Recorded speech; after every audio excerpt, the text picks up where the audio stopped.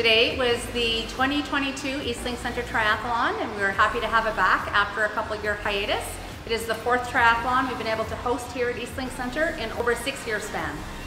It's nice that the city's doing it and offering it to the city when there's not enough volunteers to do it themselves. It's fabulous because it gives you something to focus on for the rest of the year, right? Sort of gives you motivation, and on those tough days keeps you going. It was amazing. In the swim, I swam 2 minutes faster than I expected.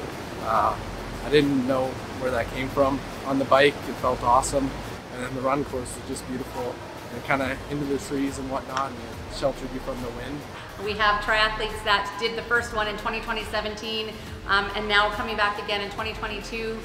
People have been super excited, and then we have a lot of little ones that haven't done it before, and as I'm sure you've seen in some of the footage, how incredible it was to see them out there. So we have so many people that have actually been inspired to do it themselves next year, to put a team together. Just being able to watch everybody has been pretty incredible.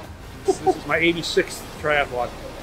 This is the 15th time I've done Grande Prairie. It goes way back to 2003 when we ran out of the leisure center. People come in and it kind of makes a name for us in the territory. It's wonderful. Every year we do it bigger and better somehow or another, and again, with a great amount of volunteers and helpers, we're going to be able to do that.